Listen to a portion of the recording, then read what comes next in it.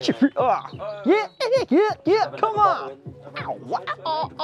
Come on. Ready to get the machine polisher on the go? Yeah. Let's do this, baby.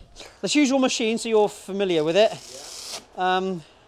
Yeah, man. Tell you which pad is which. Or we can even write on the back of which pad is which to give you an idea as to what you're working with. Maintenance of your pads. It's a good habit to use compressed air on your machine to blow the compound out. Yeah. The surface of the foam is obviously, depending on the quality of the pad, opened or closed loop pads.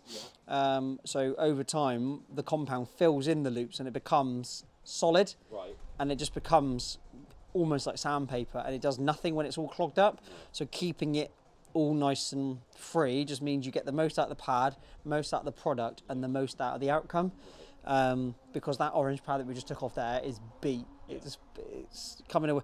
This pad here is about 4 months old with me. Right. And it looks pretty packet fresh. Yeah, yeah. So what I'm just going to get rid of is the last compound that I've used in it. Yeah. Because I've used a little bit in there, I can keep it in there. But if I keep stodging it up, it will end up like that. Yeah. In this job, I say this loosely, less polish is more. Right. Putting so much more on it, you'll end up clogging the pad and not using the product and getting the job done. Yeah. So literally, pea-size amounts are going to make your life so much easier. Yeah. So I'll get this cleared out just with a bit of a brush and a blowout.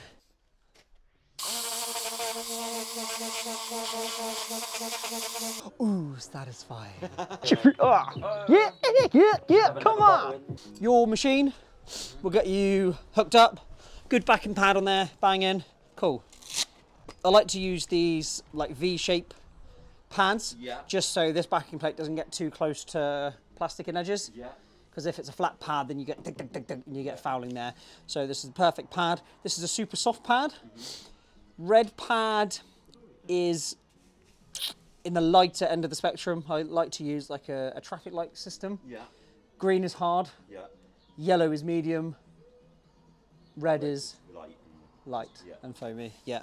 And if you use that theory, every other colour, different manufacturers will just have a different traffic light system for their pads and polish. Yeah. So I could get 4 of the same pad from 4 different companies and they'd all be different colours. Right. So we'll just get you souped up and hooked up with one supplier, one colour system, and just go with the rating of soft, medium or hard. Yeah.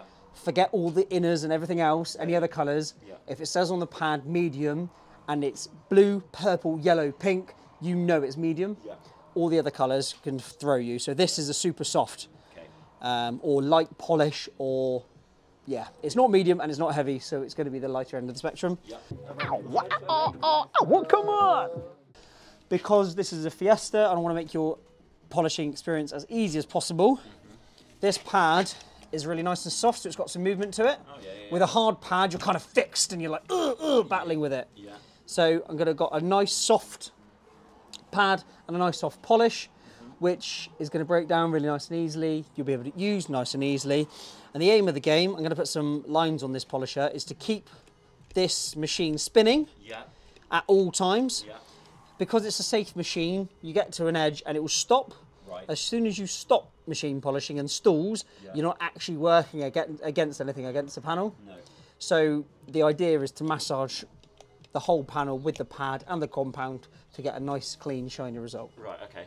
Yeah? Yeah. That's all about keeping the pad flat against the machine. And as you can see, we've got a bit of a curve here. Yeah. So it's making sure that we match the machine to match the curve of the panel. Right. Because if we don't, then we get uneven pressure on the pad, which means the pad's going to stall, and you're not going to get maximum results. Right, okay. So we'll just get that stall out, and we'll just, for your kind of jobs, we're going to be working in a bigger area, just so we can get the quantity of the card polished in a reasonable time frame.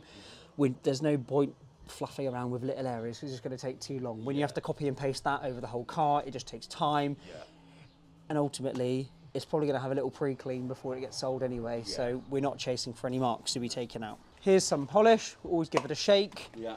For your first lot of polishing on a fresh pad, we use 3 pea-sized amounts in a triangle shape on there, if you get that ready.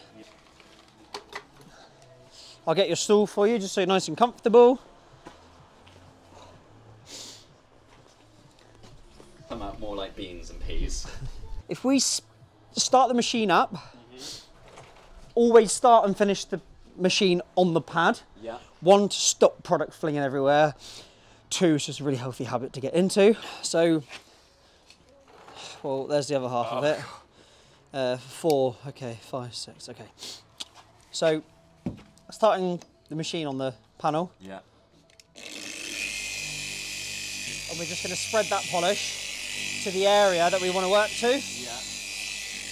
What I like to do is put a little marker on the door. Yeah. That's just my finger mark, just to know when to polish up to. Okay. Because otherwise you can easily get carried away with over polishing areas that you've already done. Yeah. Then we get this machine.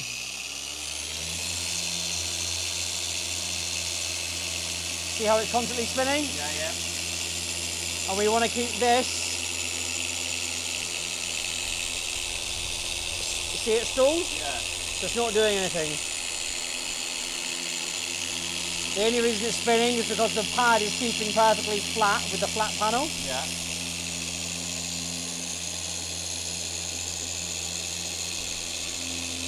And what we're going to do is one pass. One pass is left and right, up and down once. Right. Okay, so that's left and right, down once. This is actually a really hard machine to... Oh, really? Yeah, to make work. Up and down, left and right once. So the joys of having a little bit of product and a bigger space is that the pad's not too clogged up. Yeah. We can then top that up again and do the second half before blowing the door off. Right, okay. Before blowing the pad out. Okay, so I put that little marker up here. Yeah. We just then, you'll see in a minute when you do it yourself. Cool. I've also, no, I've probably just buffed it off. It's really handy, apart from I got my marker here, to leave a line of polish residue. Right. Just so you know where to start again from, because otherwise you can overlap that area, then you're ending up polishing something that's already been polished. Yeah. These heavier marks, in a scale of 1 to 10, there are about 8 out of 10 in terms of damage. Yeah. So there's a very, very low chance of being able to remove it with a machine polish. Right. So we're not going to worry about them. No. What people will be stressed about are the heavy ones. Yeah. Be it Joe, be it anyone who's giving you the briefing, oh, we've got some marks here, got some marks there. The limitation of a polisher is pretty low. Right. So we're not going to be able to get those marks out unless they're more like hedge marks, where I don't think it's got many, but you can just slightly see in the reflection there, there's light ones. There's a good chance of us removing them with a heavier compound, but these particular heavy ones, it's gone through because a hedge has gone too, close. Yeah. Like a stick has almost, scraped the lacquer off. Yeah. And as a rule of thumb, if you can feel it with your fingernail, it's not coming out unless we get the sanding out, which we don't want to get that. For these kind of cars, we just want to get it looking smart, shiny, presentable. Yeah. And they can deal with the negotiating of price to allow for the little chips and bits and bobs. Yeah. So that is a really tricky machine to use. It's kind of making your life, it even made my life pretty hard work. Right. Speed settings on this machine, you don't really want to go more than 4.5. No. Spin it too fast, there's too much heat that builds up in the pad. Yeah. Too much heat up here will cause the pad to deteriorate really quickly. Right. The Velcro will come away from the backing pad. Yeah. And you'll end up burning the motor out a lot sooner than needs be. Right. Getting the pad so hot that the backing plate is almost like molten and you can't even like touch it. That's how hot it can get. No. So yeah, because you've got this machine, we'll use this machine. And I might later on down the line, not yet, because I don't want to, get Joe to kick off and go, what, I need another machine. It would make the most out of this situation and get grips with it. It's not making your life difficult, but your life could be a lot easier with a different machine. Yeah. So let's use it. Okay. We just need 2 pea size. Do you hear that pea? Pea, not balloons. Not golf balls. No. 2 pea size amounts of polish on there. And what we're going to do is from that line, spread up just up to the wing mirror. Yeah. And then we'll use the wing and the remaining part of the door as a separate panel again. Do you know what I mean? Yeah. So just breaking it down into bite-sized chunks. Almost like From here. That kind of Just down area here. will be completely fine. Okay. No, just let the pad and the compound do the work in the massaging. Right, okay. You're just guiding it pretty much. Too much pressure? Yeah. Not enough pressure? Yeah. Just about right. Just about right. And you can hear a sound change in the machine. Yeah. Too much? Yeah. Not enough? Just right. Yeah. Chemical is just there. That is a super finish. So that's a super light polish. Again, it comes in a heavy, medium, and a finish.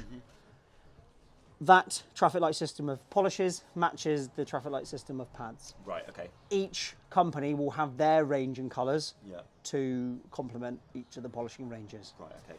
Speed setting 2 to 3 just to spread everything, and then we'll bring the baby up to 4.5. There we go.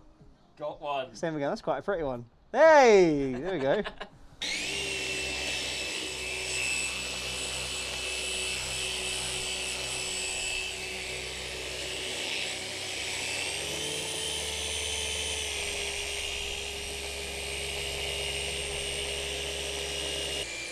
This machine doesn't stall, but it spins backwards. So yours spins clockwise, this spins anti-clockwise, but once you get used to it, it doesn't stall, so I can go any edge, and it just keeps going. Whereas a rotary does that, whereas this is like a DA rotary, but it's way safer. So you don't have to be as scared, and I can let the machine do so much more. And because it's spinning so much more efficiently, I can get so much more done. Instead of you're trying to tame the machine to spin.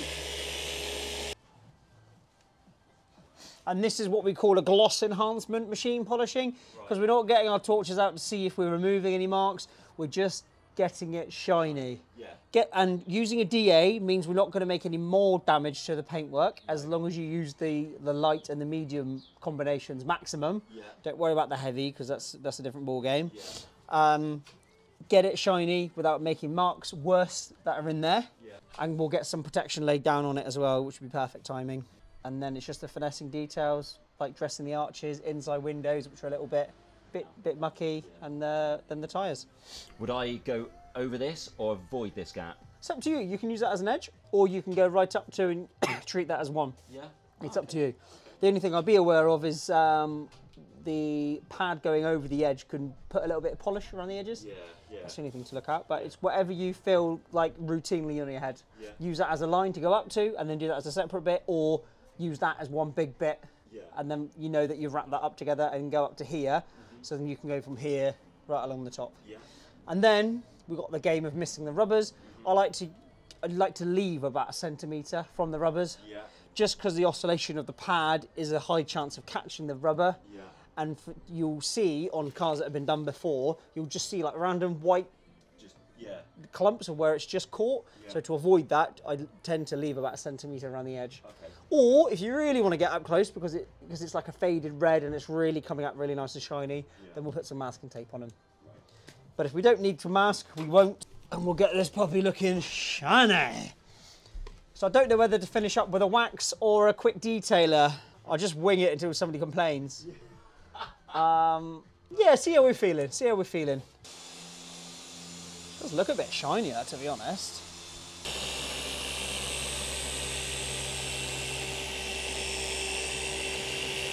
Politely, in this trade, there's a level of quality that you can achieve and get through the quantity without taking all day. Yeah.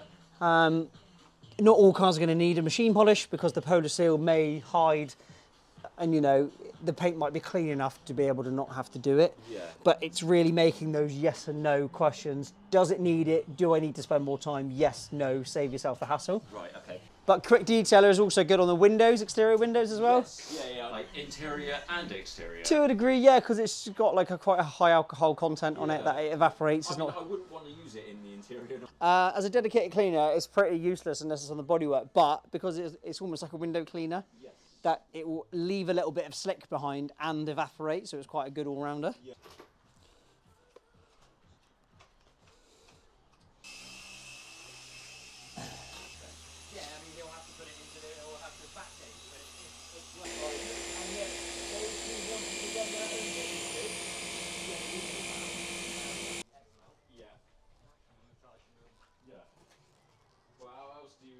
to run a... Fucking lovely it was. Yeah, Nate's alright. Where's that? Is that a cafe? Yeah, little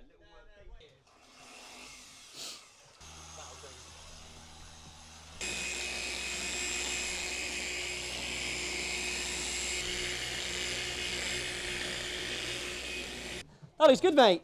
Yeah? Yeah, even, consistent. A little bit of my polish residue there, not your fault. Yeah, solid. Yeah. Not too much polish residue left. Yeah, banging, mate. Yeah, solid. Solid, that. Nice. It normally takes people about 8 to 10 attempts to get a finish like that. Shiny, haven't left residue, thorough, cool. Then if you copy and pasted that all over, Yeah. then, mate, that's banging. Not gone over the fuel cap, because obviously I don't want to batter your thing against the fuel cap. Oh, because it's soft enough, you can. Yeah? Yeah. Oh. Yeah. If you used a hard pad, that would go, then the pad would go, gag, gag, gag, gag, and it will just explode. Yeah. This pad.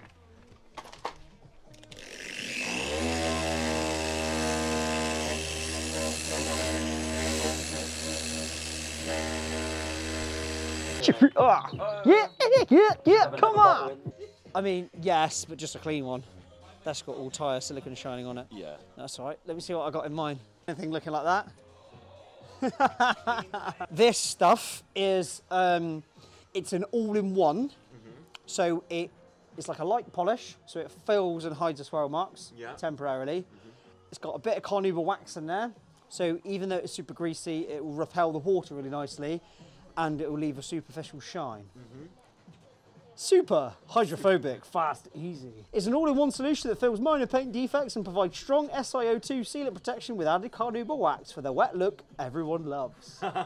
So this is handy to have on the shelf. Again, every company has their own version of this. Bit of wax, banana milkshake. If you smell this stuff, it's gonna blow your brain.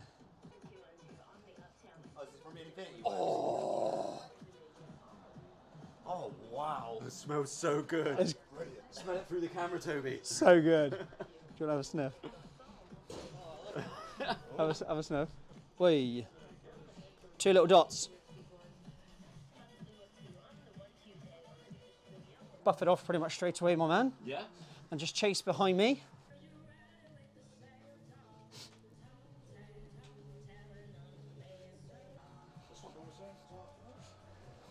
Kirkland microfibers, I love them. Admittedly, they've lessened in quality over the years, but they're good, aren't they? They're plush, they're thick, they'd use them again, pop them in the wash, you can use them in interiors. Yeah, they're banging. The personal favourite, there's a bit of snobbery that comes with them, because they are like cheap and cheerful. Yeah. Get a pack of 36 for like 20 quid. Oh, come on! So what do you use for the tyres there? This is Jenny Chem's long life tyre dressing. Wow. So a bit of engine dressing, vinyl rubber care in the arches, plastic arches. It hides all the mud that we missed. Oh, okay. And makes them look sensational. Yeah. It's probably worth doing this at the beginning. Right. So a little bit of overspray is going to land on the panel, so we don't want this landing on top of what we're doing, so right. make it a bit greasy. Yeah. I did forget, but it's not the end of the world.